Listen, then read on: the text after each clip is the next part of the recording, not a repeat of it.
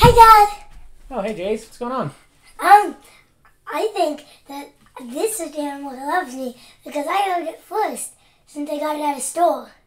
So your stuffed animal loves you because you loved it first. Yeah, because I saw that sign on your wall today. Yeah, that does kind of remind me of 1 John 4:19. It says, like, we love because God first loved us.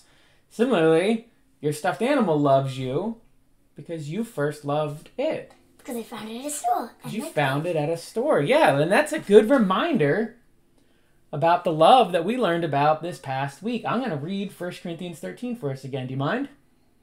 Remind us of this love? Yeah, that's fine. All right, here's what it says. Love is patient and kind. Love does not envy or boast. It is not arrogant or rude. It does not insist on its own way.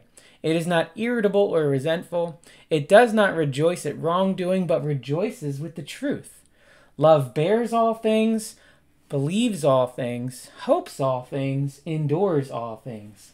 Love never ends. So, man, that's great. You got this stuffed animal you can hug, and I hope every time you hug it, you can remember this about what love is and how that perfectly describes the love of God. I think I need that reminder. Yeah, you do. I should get a stuffed animal, shouldn't I? You do need a stuffed animal. Hey, how about this guy? How about Napoleon? Yeah, you should start with Napoleon. I think I am, and every time I hug, just think, love is kind. Love is patient. Hey, this is nice. Mm-hmm. This is really nice. You know what, everybody?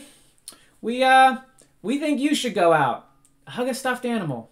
If you don't have one, get a stuffed animal. And every time you feel the warmth of that hug back to you, may you be reminded of the love of God that He wants to share with you today. This love is described in 1 Corinthians 13. So may you be blessed to experience that love of God today, wherever you are, whatever you're facing. And if you can't get a hug from a stuffed animal, you can go and get a hug from somebody, huh? Big group hug here. All right. And may you also experience the love of God today. Thanks for joining.